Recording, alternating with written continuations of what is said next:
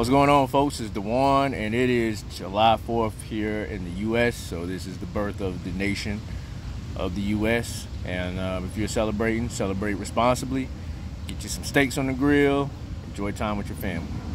And the day off if you're so fortunate to have it. But let's get into it today. So I'm outside, and I decided to shoot from outside because the weather is a little bit more mild than usual. And so we're here. If you're a Bitcoin holder by any chance, and you're looking for accessories or hard wallets or anything that can help you better protect your Bitcoin with cold storage, check out the link down below for coinkite.com. It's a shop, and there's a lot of cool things in there that might help you out. One of which is the Cold Card wallet. It's pretty cool, open source, cold storage for your Bitcoin. Also, if you're looking to trade peer-to-peer with your Bitcoin and not use centralized exchanges, and not have to sign up, not have to KYC, check out HODL for peer-to-peer exchange while it's still legal to do so in this jurisdiction. Anyway, let's get into it, y'all. So I just wanted to talk about the importance of networking. And of course, everything I talk about, and especially recently, has to tie into income, as income is very, very important, especially during these times. We've gotten a recent indicator in the U.S. yesterday. The indicator is probably the largest one that foretells coming recession, and that is the 2-year yield versus the 10-year yield is inverted, but it's been inverted for some time, but now it's even more inverted. So therefore, they're like, oh, it's going to be, I guess it's showing more certainty of a recession, or it's just really signaling to the markets and that is going to be more of a recession. And so when you get in these type of signals, markets react, and they're going to react to try to front run recession. So this is where you have businesses that are going to try to front run it even more, in my opinion, through layoffs. Why? Because the banks that they bank with are going to try to front run it by pulling back on credit, by trying to raise interest rates, so forth. All these types of things. It's just part of a recession, right? It's always a domino effect. So income is very important. Actually, multiple streams, especially if you're someone trying to collect more Bitcoin, more assets, more investments, things like that. So I want to talk about the benefits of networking, because I mean, aside from your experiences and what you've been doing, being able to communicate that and embellish those skills and those experiences that you have and whatever you've been doing to someone or to a market, to your audience, your target market. If you're trying to start your own business, then you're going to want to network.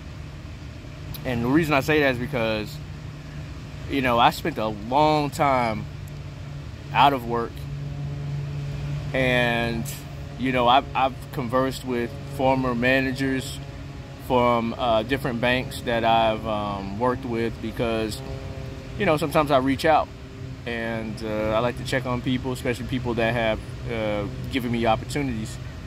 And I reached out to one, and he lets me know, hey, when are you coming back? Let me know when you're coming back. Yeah, I worked for the guy, but it's more so of a thing of just being personable, getting to know people, sharing your personality, sharing some things about you, and also showing them that you're able to do something competently really makes a difference. And for instance, as well, last year I was in El Salvador for a Bitcoin conference in November.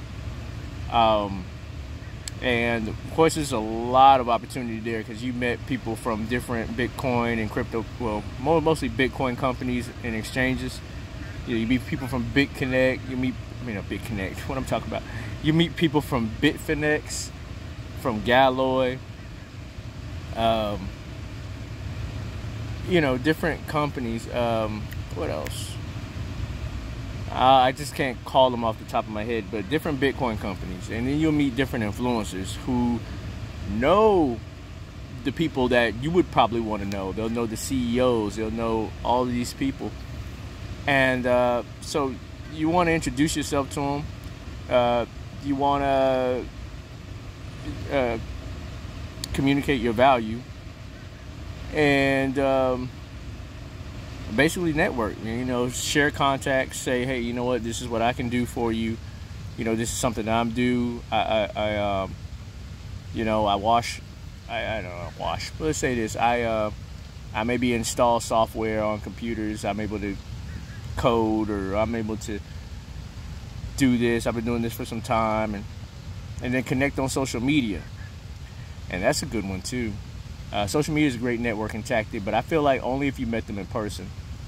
And then when you connect on social media, then they get to see a little bit more about, you know, inside of your mind and your posts and things like that. And so what I say, I'm bringing this up because when I was in El Salvador, I met a guy from Swan Bitcoin, and you know, we just chatted up a little bit. It wasn't nothing crazy, you know, and you know, we exchanged information, follow each other on Twitter, and you know, throughout the rest of this bear market, you know, everybody kind of has a similar view when it comes to Bitcoin, especially if you're someone who's a Bitcoiner, for instance.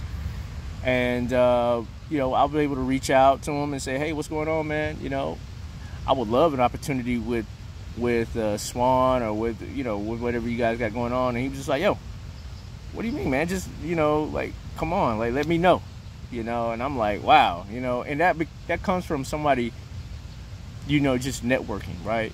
People knowing who you are, because people open doors, no matter if you're qualified on paper.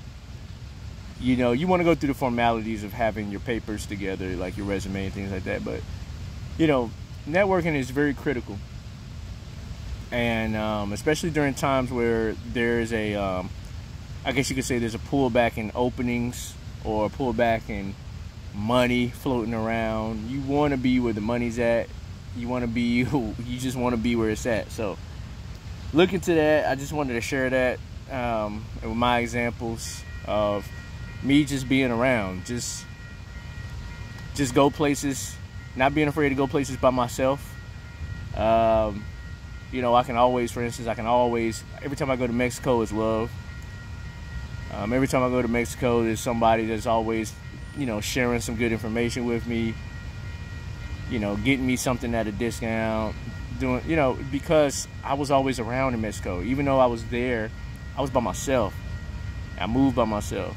Like that, and I talk to people, you know, and so that's what it's about. And you know, people are gonna ask what you do, and you let them know what you do, what you've done, and what you're capable of, and that's that. And then so you putting yourself in position. What you're doing is you're building up this account of credibility, and people are gonna say, hey, you know what? Yeah, I could go over here and do this, but I know this guy, and he does the same thing, so I'm gonna try him out. At least that's how I think. So anyway. This video is well under 10 minutes. I just wanted to give you guys some of the things I'm thinking about today, man. And enjoy your week. And I'll talk to you soon.